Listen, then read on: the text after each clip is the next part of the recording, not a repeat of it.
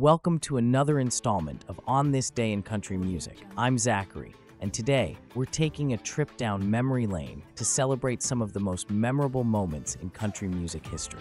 So let's get straight into it. On this day in 2017, country star Lee Brice celebrated a significant achievement in his career, picking up 5 prestigious sales awards from the Recording Industry Association of America.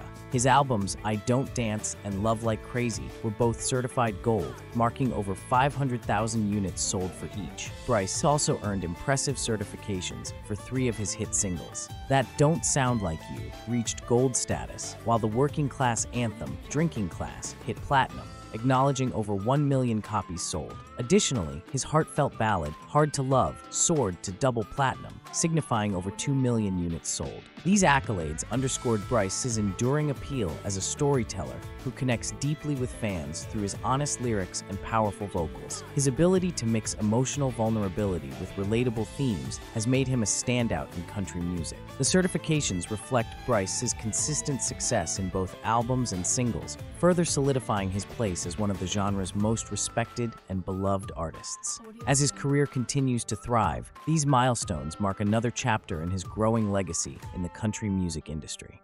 Well, that's a wrap for today's On This Day in Country Music. We hope you enjoyed this journey through the moments that have shaped country music. If you loved it, please follow our page and share your favorite country memories. Your support helps keep the music alive. And don't forget to hit that like button, subscribe, and turn on notifications so you never miss a beat. Thanks for tuning in, and until next time, keep the country spirit alive, one song at a time.